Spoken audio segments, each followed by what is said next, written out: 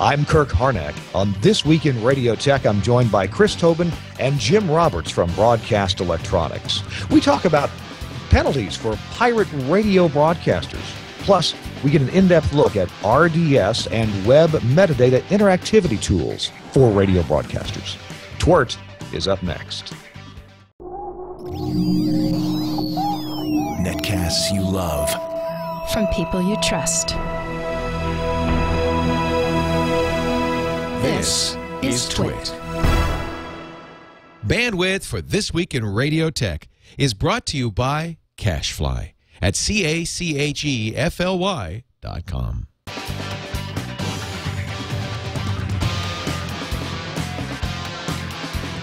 This is This Week in Radio Tech, episode 88, recorded June 22nd, 2011. The Radio Experience. This Week in Radio Tech is brought to you by Axia Audio and the new Radius IP audio console. Feature-rich, affordable IP audio consoles on the web at axiaaudio.com. It's time for This Week in Radio Tech. Hello there, I'm Kirk Harnack, your host, and hey, today I'm not in my usual office confines. I'm coming to you from Singapore. Today, the Broadcast Asia Convention and Expo is going on this week in Singapore, and my employer, Telos Omnia Axia, is displaying there, so that's why I'm here. It is actually, as I'm speaking to you, as we're recording this show here in Singapore, it is about 7:15 on Thursday morning. But for everybody else, it is still Wednesday evening. So glad you're with us. I've got a show today that we're really excited about because we're going to hear from an expert where we on a subject we've been talking about quite a bit, well, here and there. And, you know, I wish I was more expert at this subject. Well, tell you what, we'll get into it here shortly. Let me introduce my co-host. Chris Tobin is with us on the show this evening. Hey, Chris. Hello, Kirk. I hope all is well by you in that part of the world you're in. It's well enough. I just Excellent. got up. Well, I work with the CBS radio group here in New York City. We have 6 radio stations, 3 AM and 3 FM. And as broadcast technologist for the group, my job is to keep things on the air along with making sure studio operations are fluid and flawless, as well as finding technologies we can use to make money with. So it's fun times. And we use BE products. So Jim Roberts is no stranger to our operation. And so speaking of BE products, our guest here, Jim Roberts from Broadcast Electronics. Hello, Jim. Hi, how you doing? I'm good. I'm good. Thanks for agreeing to be on the show. Sure. You were highly recommended by one of your cohorts, and so we're very glad to have you on and to talk about, well, you tell us what we're going to talk about. I'm not sure I've got all this story straight. Well, I'm the product manager, Broadcast Electronics, so the software product manager. So I'm involved in just about everything we do software-wise, and that ranges from you know, our Audio Vault automation suite to the radio experience software, which actually I have more of an intimate knowledge about, and then some new products we've got, like Crowd Control, the new interactive thing that we're doing. So there's a lot of stuff in there. There's RDS, there's HD, there's the new artist experience stuff, so we can talk about all of that. Well, good deal. I'm excited to talk about that because I'm interested in all the things you can do with metadata, both on, let's say, an RDS channel, which is kind of old hat, but I think it's still probably getting a little more sophisticated as we go along, and then metadata for streaming, and so people can enjoy some more rich content from broadcasters. You know, I'm part owner of a few radio stations, and we're doing just a very limited amount of that. I'd like to understand how to do more. I want to tell you that our program is brought to you by Axia Audio. On the web at axiaaudio.com. Axia Audio, my employer. They are makers of some really cool audio consoles that use audio over IP. You ought to check them out on the web at axiaaudio.com. Here at the Broadcast Asia show, we are showing of course, the Element console that's been around for quite a while. The IQ console, which we've been showing for a year. It's finally now shipping. And it's the expandable console that costs about half of what an Element console does. And then there's the Radius console we'll be shipping within the next month or so. So check it out on the web, axiaaudio.com. Hey, let's get to a couple of topical items. I noticed that the New York State Legislature has passed a bill. It adds jail time, potentially jail time, to the possible penalties if someone in New York State is convicted of operating an illegal radio station. Now, this is surprising that a state is doing this. I didn't think they had any jurisdiction or say so in this area, but we'll see what happens. The story is lawmakers in Albany, New York, they passed legislation that makes it a Class A misdemeanor to operate an unlicensed radio station in the AM or FM band. According to the text, the measure creates the crime of unauthorized radio transmission and prohibits knowingly making a radio transmission on radio frequencies assigned and licensed by the FCC for use by AM and FM radio stations. The measure is similar to laws in Florida and New Jersey, giving local authorities some say over what previously had been a federal-only area of jurisdiction. Now, while pirate radio can pop up almost anywhere, those three states are among the states where the problem tends to be the most acute. Well, I've driven around Miami, and every other channel position is a pirate radio station. Mr. Tobin, what's the pirate radio situation like in New York? Oh, we have none. It's quiet. It's very, very tamed operation. The marketplace, there's nothing going on. Oh my goodness, you can swing a dead cat in Times Square and hit at least a dozen, pirate radio stations on the dial. It's been around a long time. It's become probably, I won't say epidemic, but definitely more than ever before in the last, I say, 5 years. And I know there's several in the outer boroughs that you can pick up literally every blank space there is on the dial. You'll find somebody. Whether legislating, jail time makes any sense, I say no. But, why not just give the FCC the resources to go after them? And how about a stiff penalty, not the, $200 or $1,000 fine? $10,000, maybe 30 days of civic duty, that kind of thing. Rather than my tax dollars putting somebody in jail for what? To wait for a hearing that may take place when? 3, 4, 5, 6 months down the road? I was wondering, in New York City or Miami, is even $10,000 the kind of fine that's going to get somebody to pay attention and stop that illegal activity? I mean, I had heard that, for example, in Miami, some of these pirate stations are fronted by record labels. Oh, yeah. Yeah, no. What's unfortunate is that there's no way to really curtail, I think, pirate broadcasting. It's been around for a long time. I think it's never going to go away. But I think what needs to be done is some disciplinary action, at least to say that if you're going to do this, you're going to need to be prepared to get harassed properly. I mean, we got pirate broadcasters in the New York metropolitan area. There are churches. And I've talked to folks who are in the enforcement area. They're like, look, we don't touch these things. It just, it's a church. It's like all of a sudden becomes a whole political thing. So how do you, argue that? And then, legislating what? So what's the criteria? Who's going to find them? How you go about, is it a complaint? The FCC isn't actively looking for pirates. They got other things to worry about. And their offices are understaffed as it is across the nation. So I don't know. I think it's a waste of legislation. That impresses me as actually a big part of the problem, that the FCC is understaffed for enforcing this kind of thing, and they'll Absolutely. only assign the resources when it gets really bad, or it starts affecting maybe a station, maybe a licensed station that's politically well connected. Oh, yeah. Yeah. I mean, for FCC office to chase after a pirate, first of all, they have to be made aware of it. So how do you become aware of a pirate broadcaster? Well, the commercial broadcasting group could let somebody know at the FCC office. Then you file a complaint. You do the paperwork. Then the FCC will then have to make time to go out and monitor that and see if they're around. Well, these pirates are very good at being elusive and know that if they stay on for a short time, go off, come back, the odds of them being caught are minimal because they're not there when the inspectors come looking for them. And I think if you want to really curtail or at least minimize the impact of broadcasters, commercial broadcasters, well, I'm sure the lobbyists behind this legislation, then give the FCC some staffing. Maybe staff the field office with somebody at the monitoring point. They have monitoring receivers all around the country. They're able to remote into. They can listen to things like there's no tomorrow.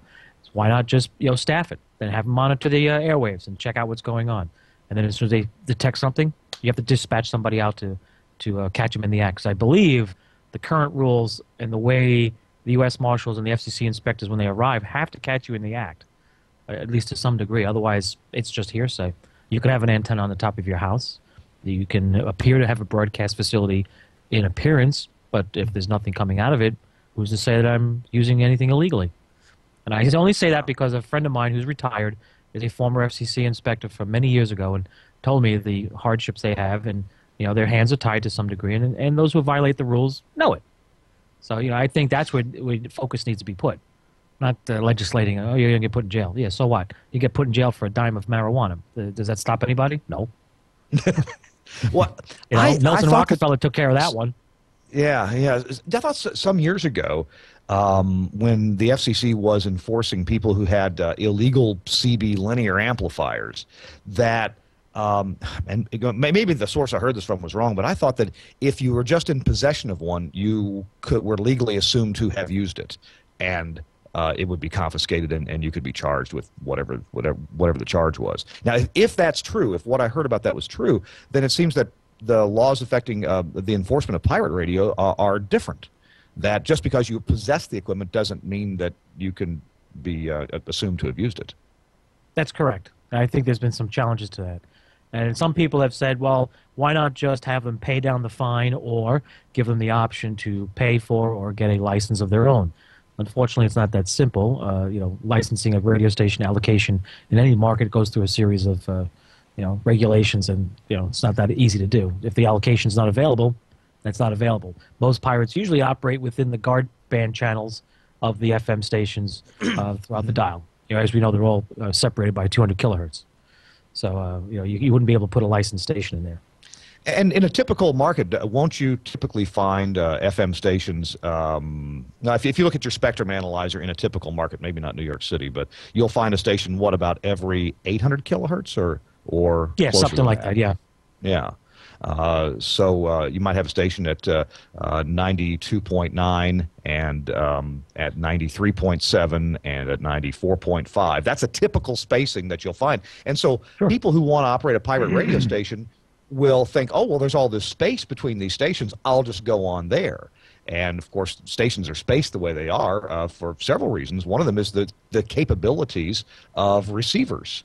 Can they discern, between stations? And you kind of have to design for the lowest common denominator receiver. And then there are stations that are out of your market on those channels that are between the ones that you may hear in your market, and your pirate station could easily, could affect the fringe operation of those other stations.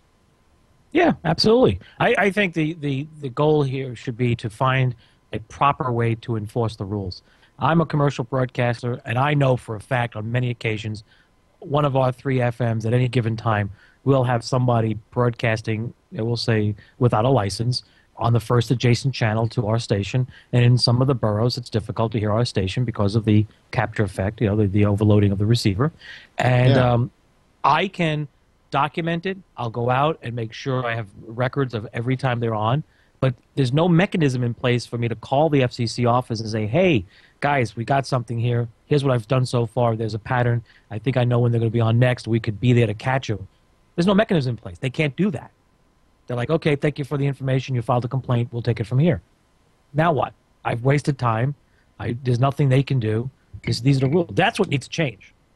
They need to be able to respond in some reasonable time when somebody calls and say, I've got a complaint that's causing my business impairment, and then you get into that whole argument. Is it, business, it's commercial, what right do we have? And, it just gets a little wacky. Hey, if an FM radio station is in fact interfered upon by a pirate, can that station take civil action against the pirate? Hey, you caused me a decrease in my licensed listening area. Therefore, you cut back on the number of listeners that are available to our station, and therefore, and look, our ratings went down by 0.4 of a point. Wouldn't that be a civil case? You probably could make a civil case. The question becomes your burden of proof, whether the material you prove is them. How do you know that it's them that you're recording? Because if you took a picture, say here you go. I say I'm called upon to go out with maybe our attorney, a corporate attorney, just say. We go out to a place that we believe is interfering with our signal. It's a pirate operation, we'll call it that, since that's the terminology these days in the readings. And we say, okay, we're at the corner of McGillicuddy and 15th Street, and in that house somebody's broadcasting illegally because I have a field strength meter with a calibrated antenna pointing at the house, receiving a signal field strength is sufficient to overcome my local commercial radio station signal. That may not be enough, because what proof do you have other than pointing at a house?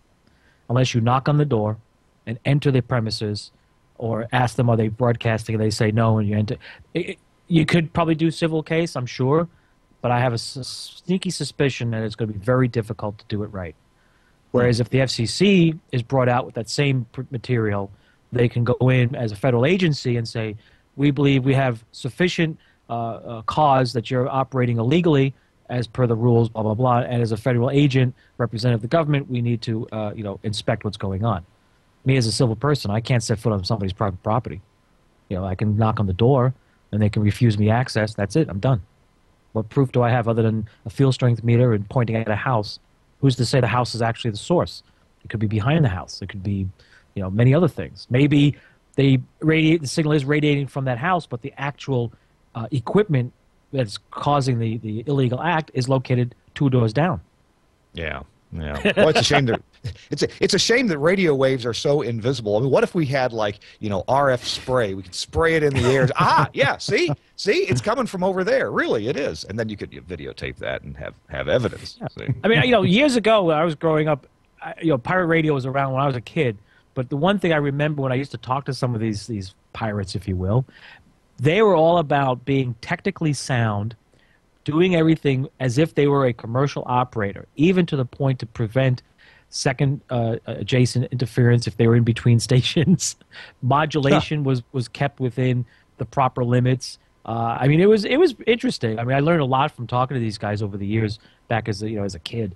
But today, when I go out and look and listen, there is just no regard for anything we do in the industry.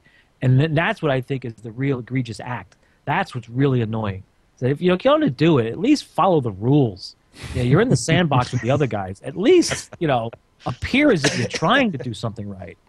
We had a pirate station here in Quincy for a while, and they prided themselves on the fact that they were following the rules. They had a website, and the only rule they were breaking is they didn't have a license. And exactly. Probably weren't paying music licensing either. But they were following all the rules. They were on an open frequency. They were within modulation. Yeah. Well, I'll tell you, you want to shut down a pirate, don't bother with legislation and what do you call it, arrests or incarceration. Contact the RIAA.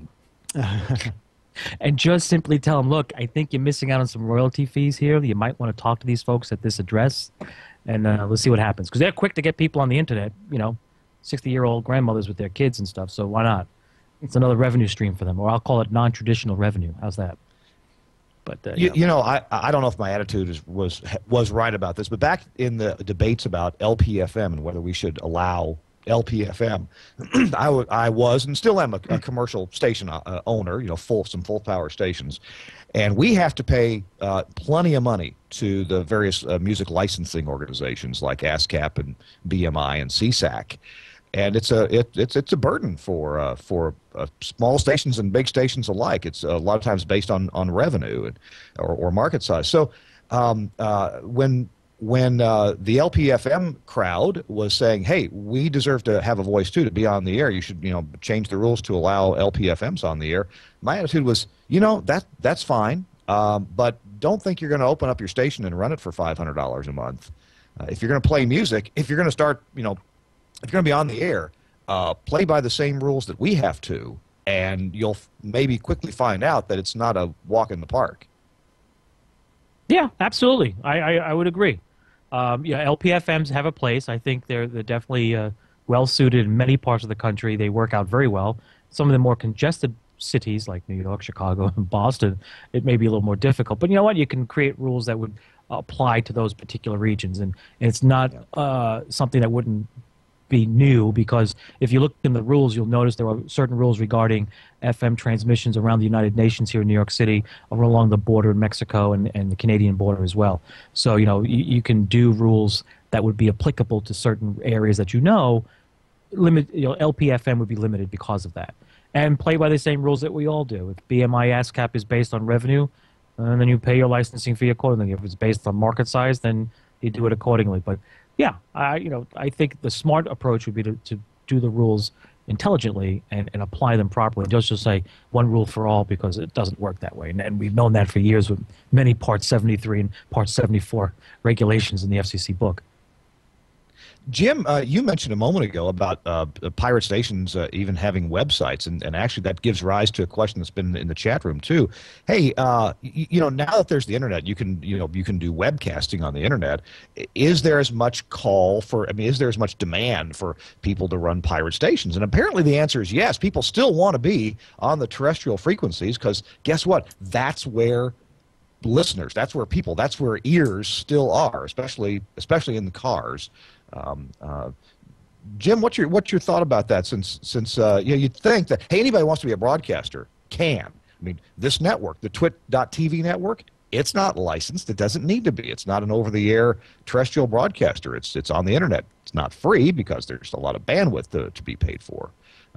Jim, give us your thoughts on that about webcasting versus pirate.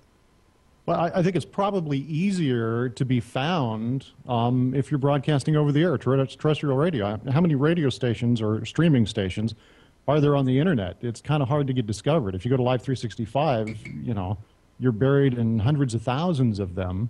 But if you're in your community and you're on the dial with, 10, 15 other stations in the community, it's much easier, I think, to be found. You may not be found by as many people, but it could be more relevant to those people that do find you. I mean, on the internet, absolutely, it's one station today and another station tomorrow. But if I'm broadcasting in a community, just like traditional radio, I'm more of a part of somebody's life. I'm more of a part of that listener. I'm able to touch that listener in ways that you can't online. That's true. Yeah. Gotcha. Well, the other thing. Sorry. Yeah, go ahead. I was going to say the other thing you can do, I know for a fact from listening to some of these pirates, they sell commercial time. They actually have commercials. So why not just call the tax man and say, hey, you're missing out on some revenue for the state or even the federal government. You might want to investigate these particular locations. I bet you get some action there. And as the discussion earlier, music licensing probably isn't as much as an issue over the air as it is for a pirate is streaming. You're going to get nailed pretty quick if you're streaming, I think. But if you're a pirate, probably not. Yeah.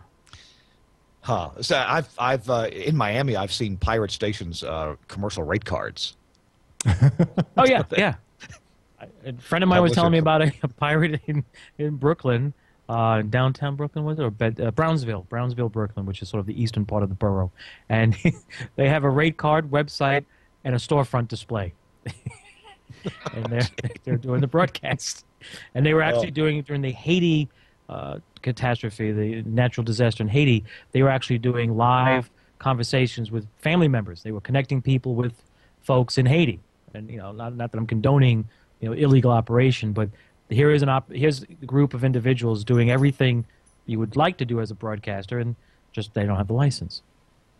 Yeah, and sounds like they were perhaps doing some good that way. They're being a service. They were. Yeah.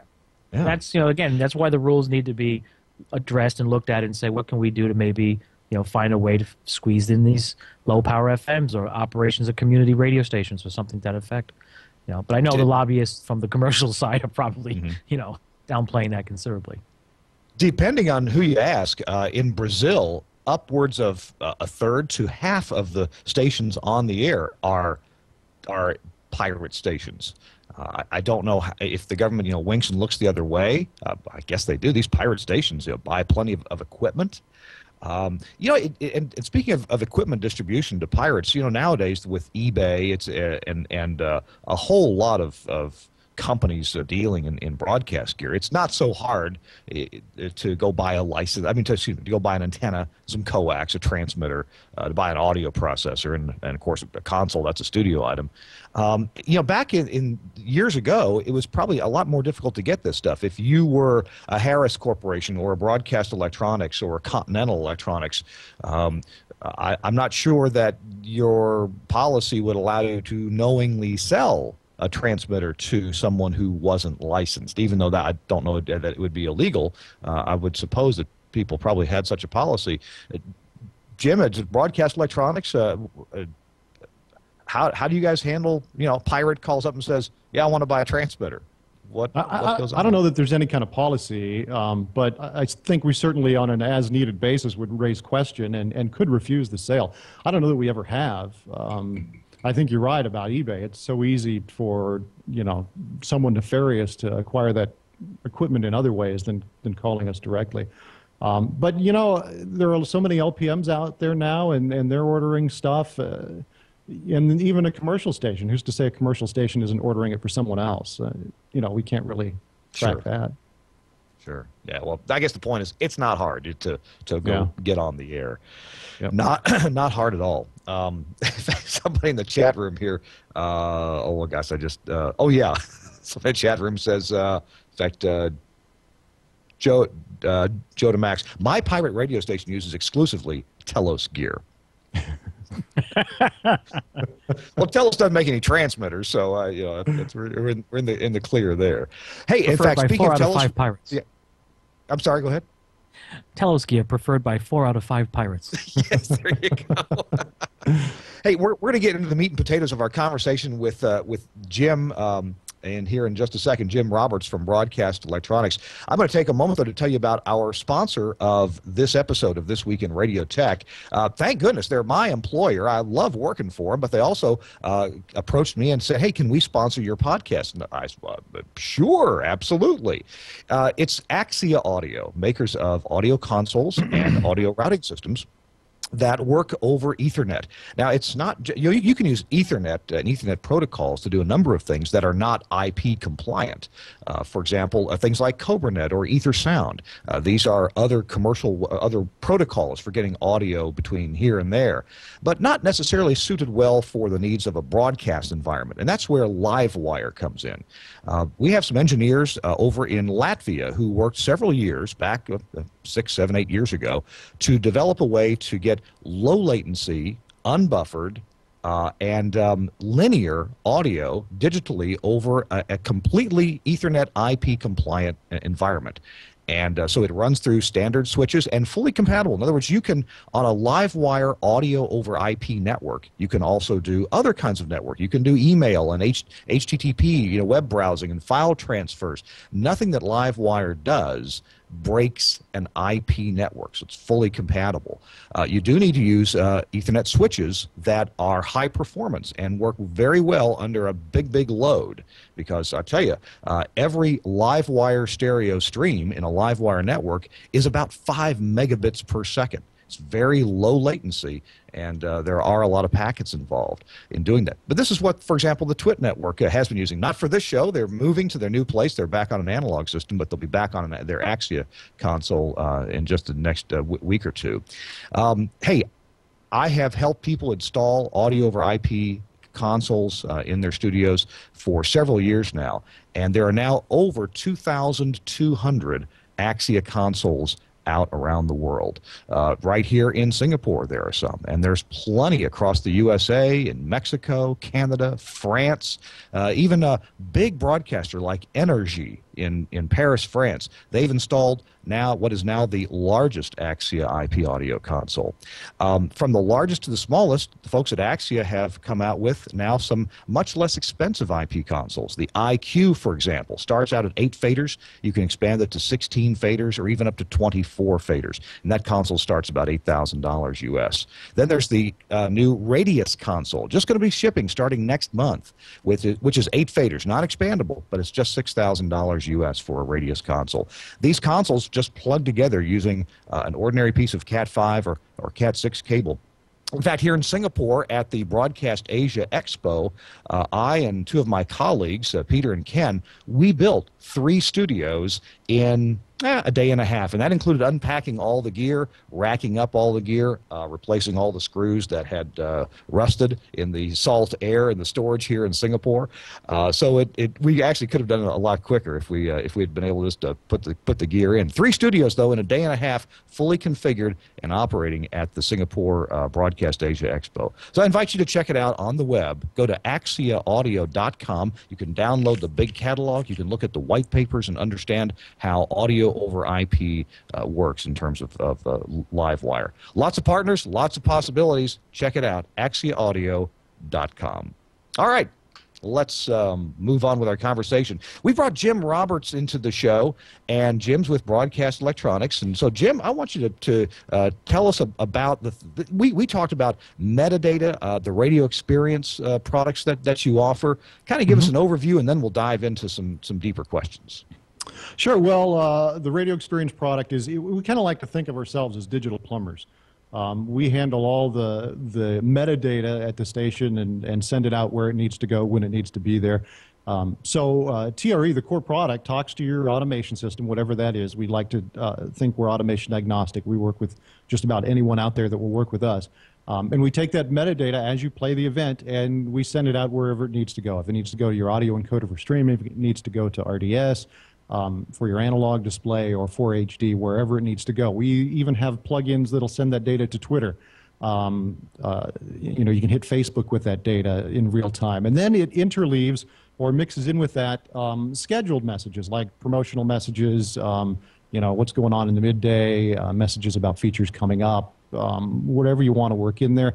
And it'll even tie metadata to your commercial spots, and you could get some non-traditional revenue from that by charging a little bit more for the data display, a phone number or a coupon code or something like that to go along with the audio broadcast. And then our new product that kind of evolved out of the radio experience is Crowd Control, which is an interactive product that actually allows listeners to vote on songs and affect what plays next. So that's kind of an overview. Yeah. So by what method does a listener get their vote back to the computer, the station, whatever's keeping track?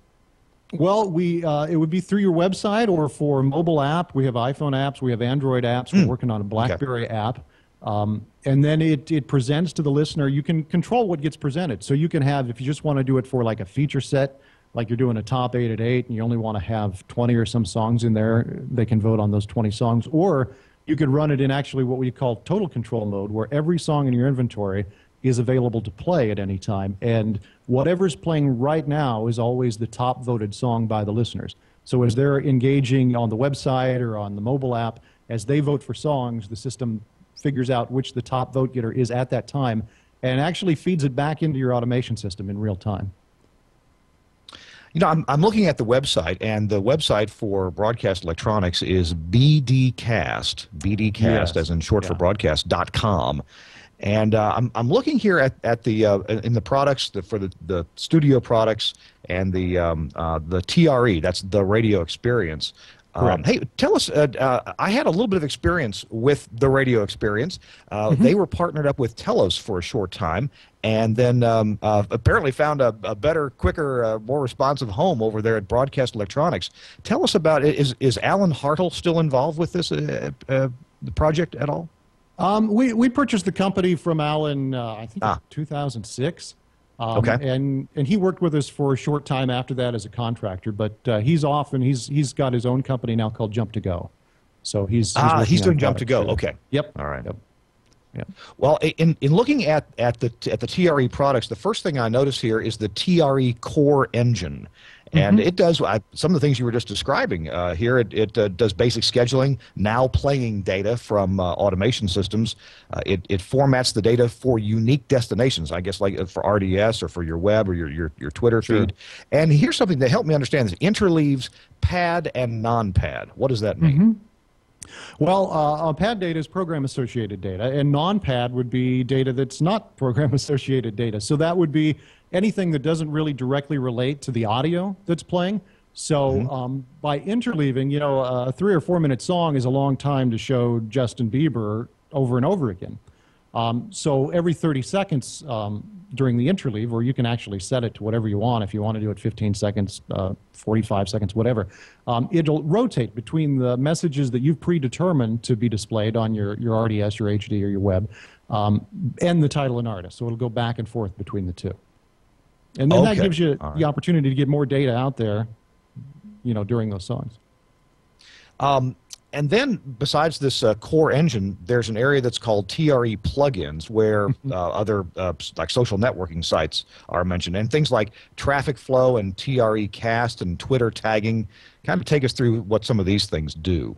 Well, we also make an effort to kind of integrate the TRE core engine with as many different data providers as we can. So there are traffic plugins that'll get you traffic information from Navtech and interleave that with your pad data. So as people are driving along watching the title and artist on their screen, and responsibly driving along and watching the title and artist on their screen, they can get traffic information as well. or weather information. And then we have different outputs that we work with as well. And Twitter tagging is a unique one that we came up with, and it was kind of in a quest to solve this problem with tagging in that over-the-air tagging, where you have an iPod device or a Zune device and you see a song play, you can tag that song, and then later when you sync your device with iTunes, or in the case of the Zune, they have the marketplace built in, you can actually purchase that song from iTunes or from the Zune marketplace. But it requires that you have a device that supports it. And right now, as far as the iPods, it's only the Nanos. And with the Zune, I mean, you know, they're lagging a little bit in popularity, and now they're discontinued altogether. So we wanted a way for, you know, people with BlackBerries and Androids and iPhones and even on their computer to be able to tag songs. So the way Twitter tagging works is TRE, as your automation system plays a song, will actually take that information, look it up in iTunes, and then get that URL back from iTunes, and then actually take that URL and shorten it, and then post it to Twitter in a real-time feed of everything you play. So Twitter now is available, obviously, on BlackBerry and Android and just about every portable device out there, and on any cell phone as an RSS feed. So as you play that song, they can actually favorite it in Twitter, and then when they get back to their computer, they could click the iTunes link to download it. So it's kind of our way to take tagging onto every portable device possible. One person in the chat room is asking about extended RDS. Do you know what that means? Yeah, there's different parts that are kind of added on to RDS. There are different groups you can send data in. RT Plus is a popular form of kind of extended RDS, and RT Plus is actually the way analog tagging works on the Nano. And what RT Plus is, it's a new field that pulls portions of data out of the existing radio text field and labels those. So for example, the common data display on RDS is called radio text. It's 64 characters in length.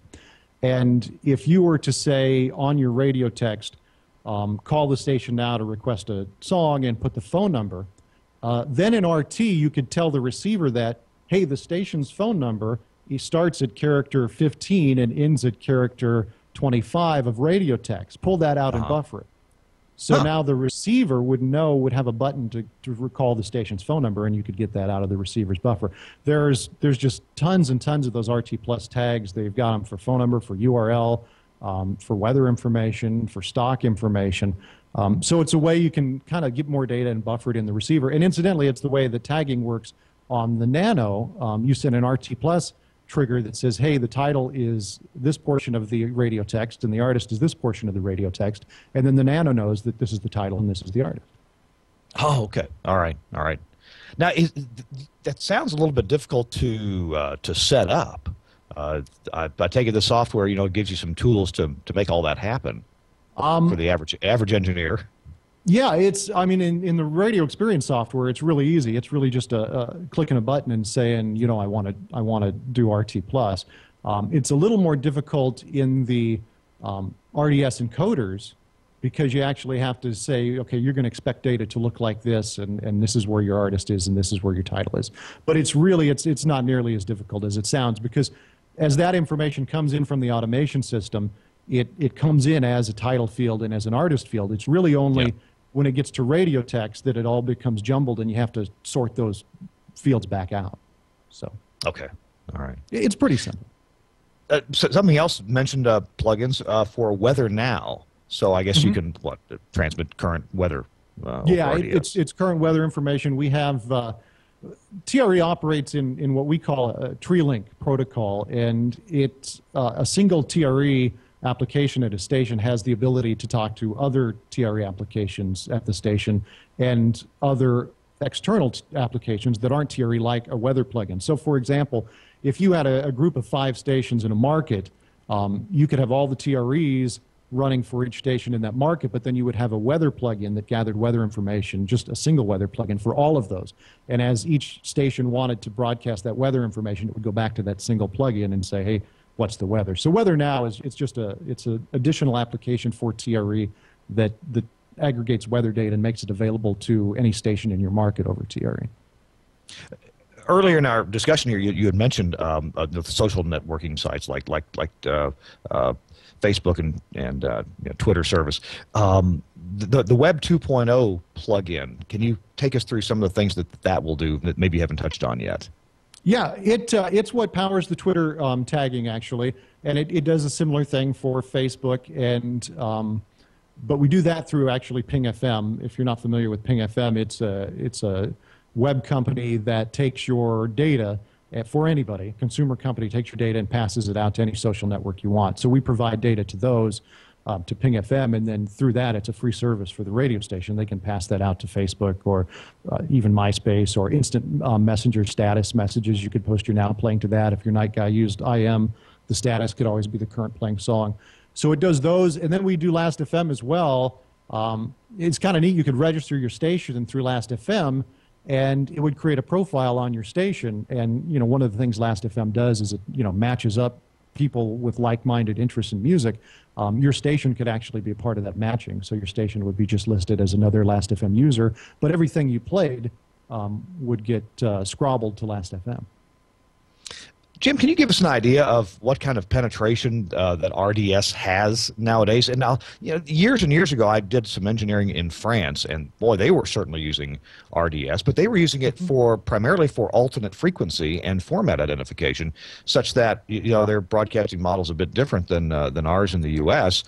They had a number of lower-powered transmitters, a kilowatt or 250 watts, spread out over an area in France, and you could tell your radio, hey, I want to listen to, in this case I was working with a company called Vibration, and I want to listen to Vibration, and as you drove around, it was a dual-headed, dual tuner car radio that would always look for a stronger signal of the same, the same identifier, and would switch over to whichever signal was stronger. It did this seamlessly or virtually seamlessly. This was pretty convenient. They weren't using it for any text readout on the radio, though. Now, in the U.S., seems that we are more interested in station identification, call letters. You might do program type, but then also promotional announcements, as you've been talking about.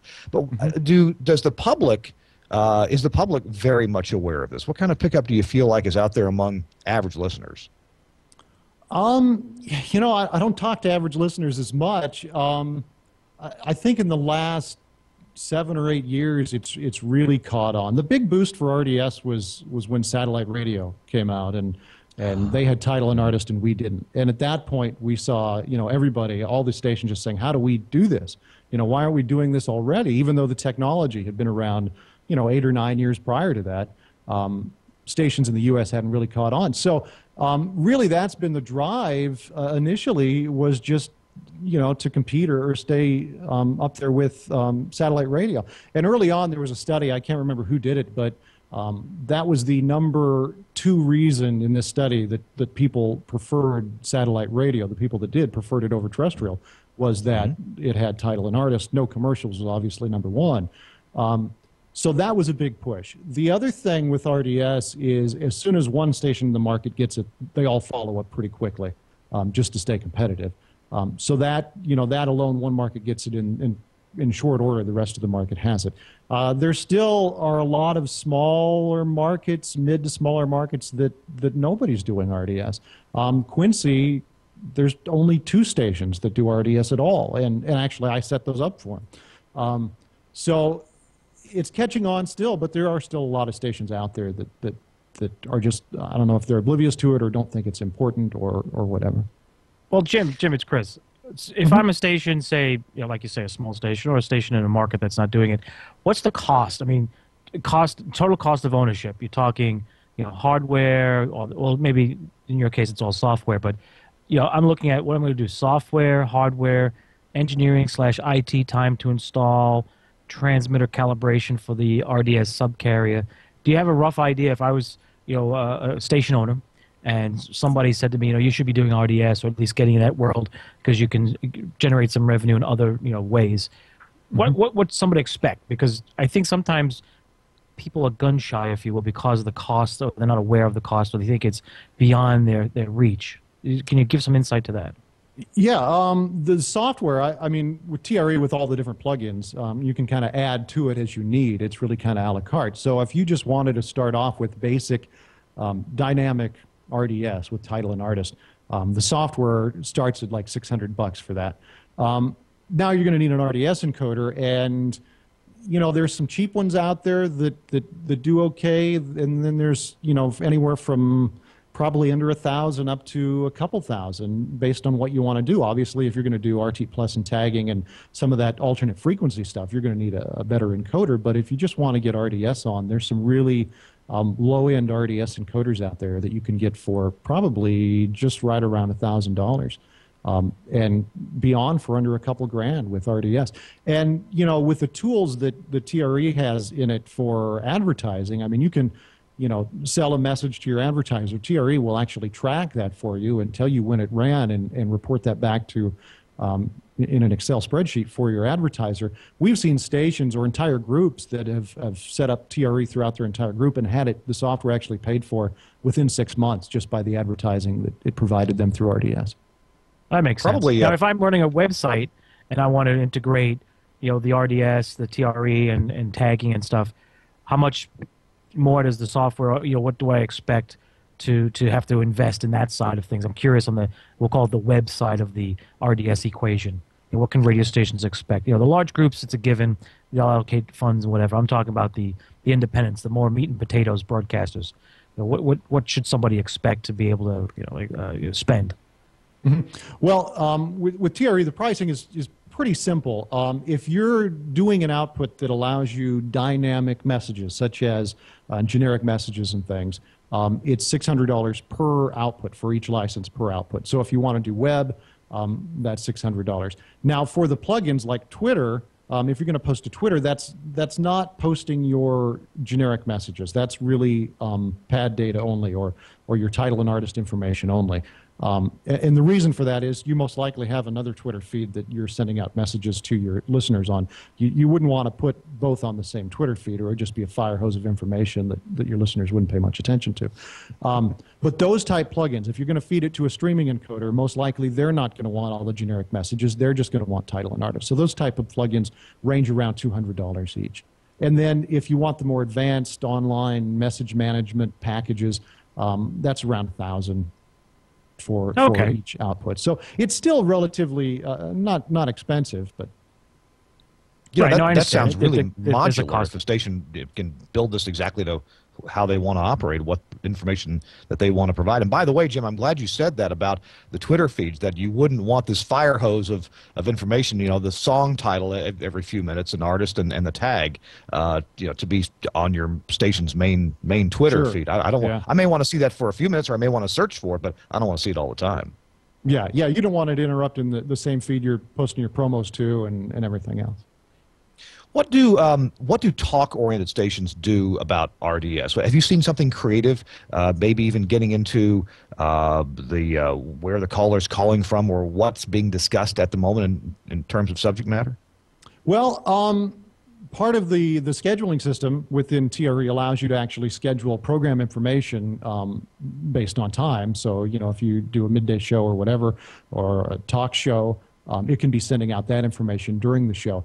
One of the other plugins we have is called TreeCast, and that is actually a studio application that allows the on-air talent or producer or whoever to type in information, set a duration on that, and then send it out to TRE, which then processes it to all the outputs in real time.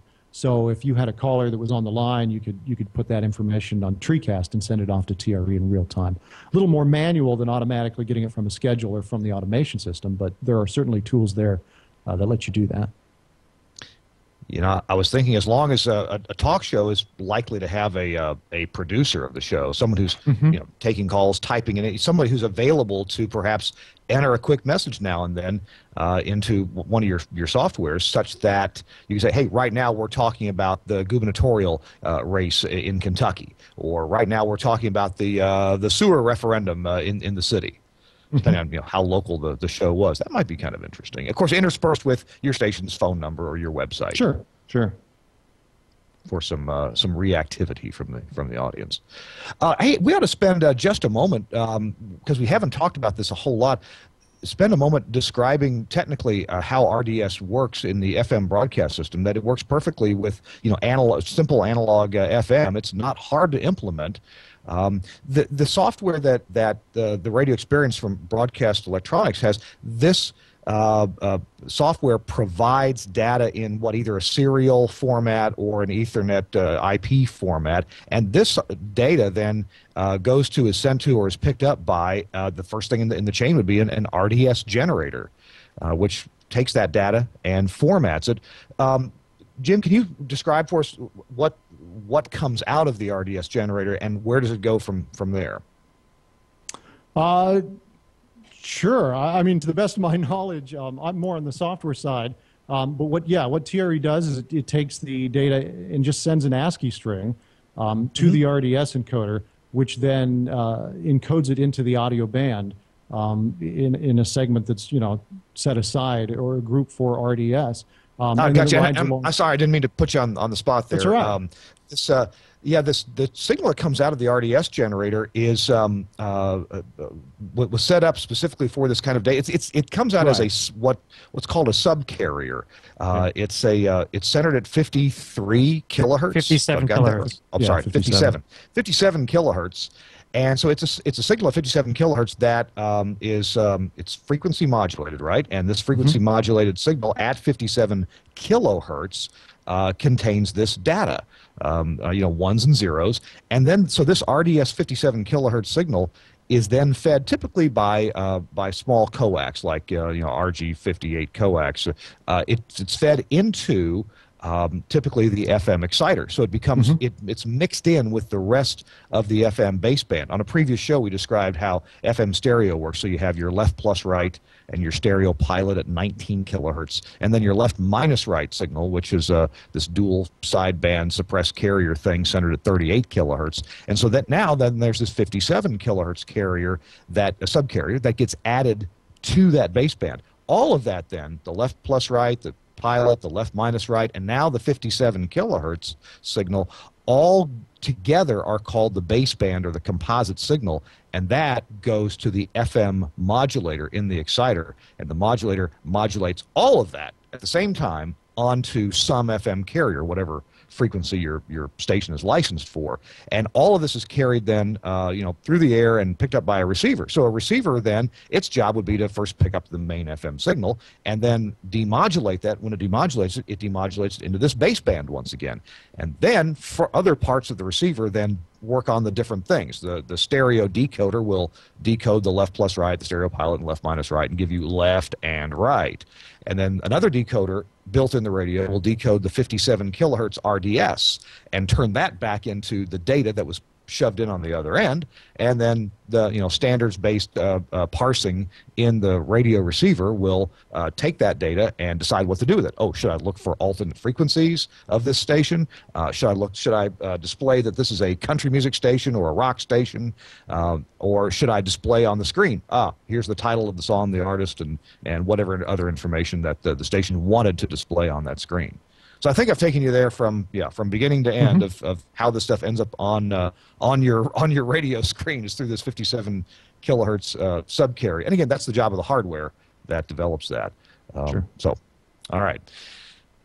So that being said, what would be next to discuss in terms of what listeners can experience from data that's put out by the software aggregator and message scheduler?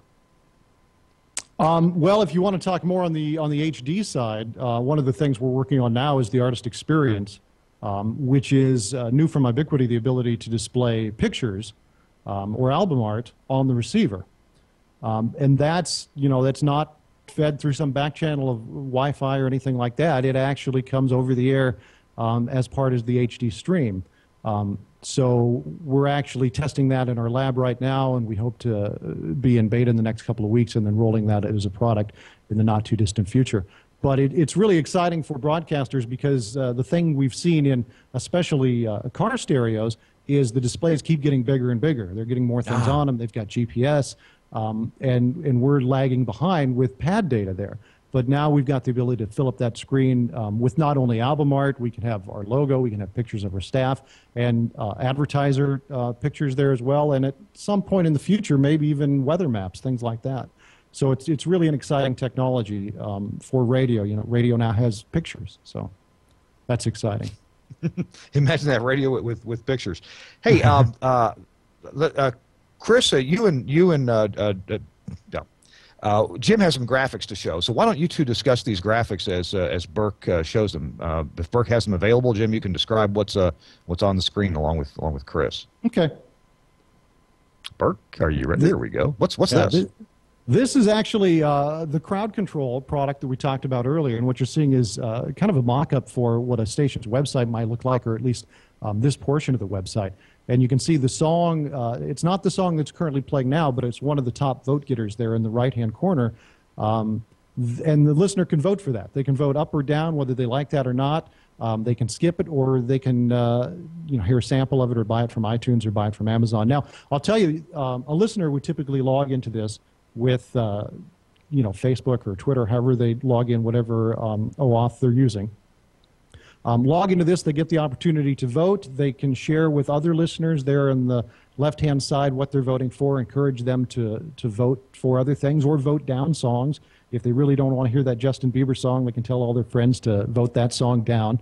And then these votes, as they happen, are fed back to the service in real time, and it always picks the top song at any given time. So whatever the top vote getter is the next song the station is going to play. It's really fun to watch. It integrates with your automation system, and it's really fun to sit there and watch the automation system and that next up song to keep changing back and forth as different people are voting and songs are getting dropped and songs are coming in. You can actually change the next song seconds before it airs. So as you're there in the automation or in the studio watching the automation system, it's fun to watch that song play.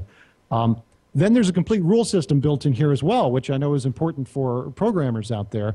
We're not going to present to the listener any song that would not pass your rule system you've already put in place. So we have your standard separation rules. We have your offset rules. So if you played Justin Bieber yesterday at 10 o'clock, you're not going to play it again today at 10 o'clock. All of those rules are built into the system, but rather than allowing the listener to vote for a song and then denying them because it doesn't match a rule, we just don't even present that song to them. There's also on that interface a search box, so you could search for any song that you want to vote for, but that search box is only going to show you songs that pass the rule set for any given time. So that's cool. Yeah, that's an example of the in-control interface. The total control interface. An in-control interface on your website would just show up for the time that voting is taking place. Like if you're doing a top 8 at 8, maybe from 7 to 8 o'clock, people get a vote for songs, and then at 8 o'clock you play those back. That would be a little different interface. I don't think we have an example of that today, but that's another example of how crowd control can be used. What we're looking at now is the DJ wall, and this is an interface that allows, I think if you click there on the right, you can view a wall. I can't see the links real clearly, but there should be an option there to view the wall on the far right. Oh, maybe not. Oh, we signed out. But what this is this is the DJ wall, and it allows the on-air talent to communicate with the listeners across every different communication channel you have available to you. So if you're on Facebook, if you're on Twitter, if you have a mobile app, all of these devices. So if you click edit wall right there at the, or I'm sorry, yeah, right, or yeah, that one. Nope, the other one. View wall, I believe.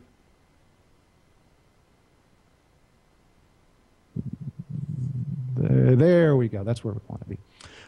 So this is real-time communication coming into the studio from every listener that is communicating. Now, it's either via Facebook, it's via Twitter, it's via SMS.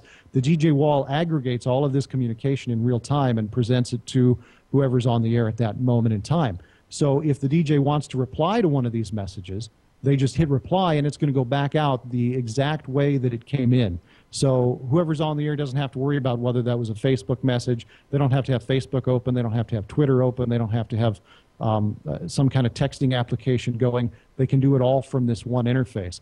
The interface also will aggregate voicemail. So you could set up your studio line to go to voicemail. Those voicemail messages would appear in here and could be played back on the air if you want or not. One of the other neat features about this is it keeps a history of communication, any communication you've had with that listener. So let's say some Facebook listener 2 months ago won tickets to a concert, and today they've sent you a Facebook message to request a song. You could send a message back to them and say, hey, thanks for the request. By the way, how was that concert? They're obviously going to think you remembered that, but no, it's right there on the DJ wall. You can see the history of that communication, so you know that it happened.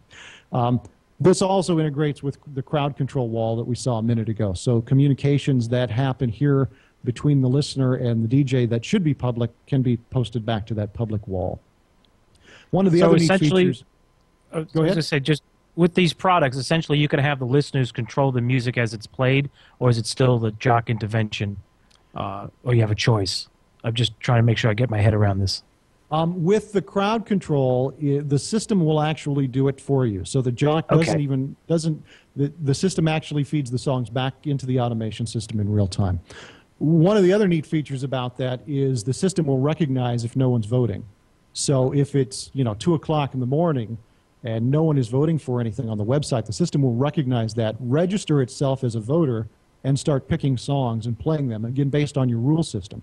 So it could almost act as a real-time dynamic music scheduling system as well. So you wouldn't have to even schedule music. If you were running in total control, the system would do it for you in real time. And that would be based on what the listeners decide to select and vote on, correct?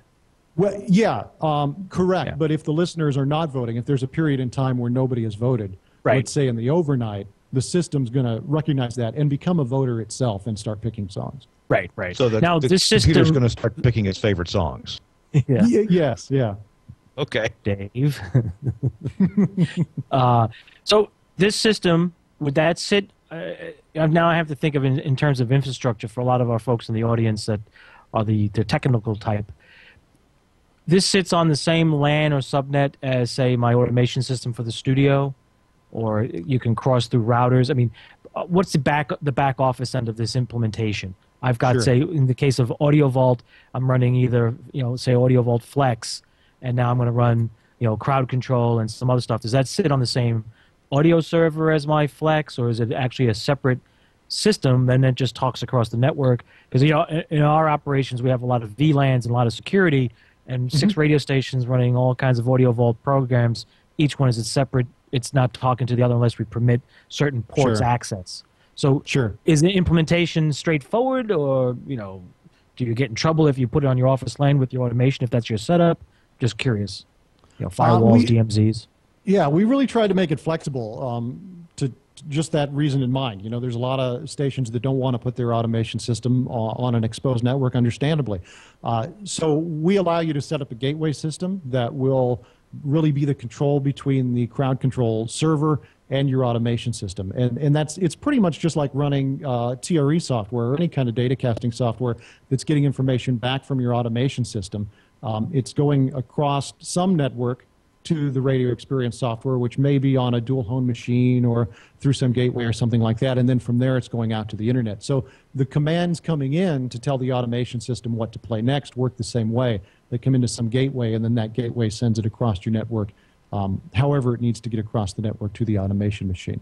And based on the automation system, it works different ways a little bit for different automation systems. For example, in the case of Wide Orbit, they run a server that kind of maintains all automation systems within the location. So we actually talk to that server, which a lot of times already has that gateway set up for it.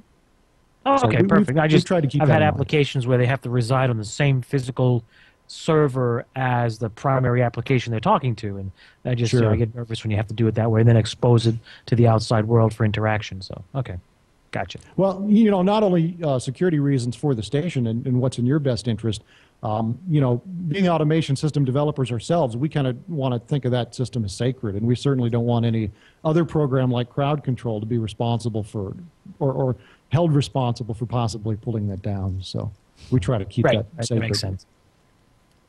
Guys, we have exhausted a little over an hour here, and I want to give Jim, first of all, thanks for being with us and explaining all these things. Jim, is there anything else that we haven't covered you feel it's essential to give a couple minutes to?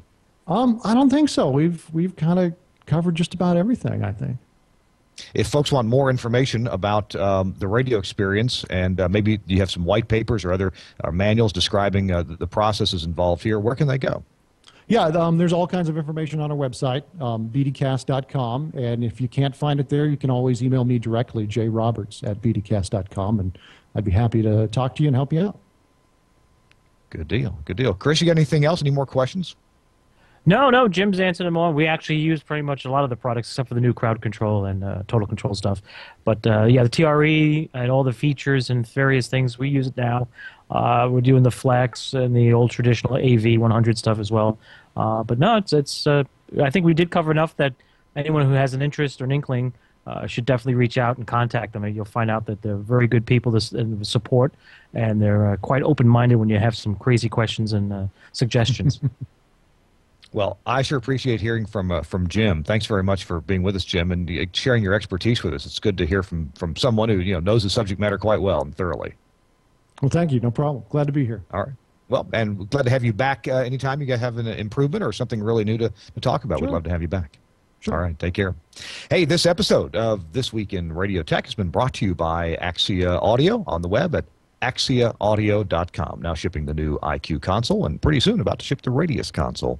Hey, thank you for tuning in. You can always get back episodes of our show on the TWiRT website at twit.tv/TWiRT, TWiRT, which stands for This Week in Radio Tech. You can also go to those pages and subscribe through any number of different ways, iTunes and RSS feeds and other ways to subscribe to these episodes, either audio or video, and you can watch them right there live on the website or download them as well. There it is, This Week in Radio Tech on the twit.tv website. We're so thankful that TWiT is hosting us, and also thankful to Burke McQuinn for switching and producing our show for us. Thank you very much, Burke. Appreciate it. That's it. I'm in Singapore next week. Hope to be back in the USA and in my office. We'll have another exciting show for you next week. Thanks also to Chris Tobin for joining us. Chris, appreciate seeing you. Oh, no problem. Back here in New York City with the storms passing through and the humidity rising, doing just fine.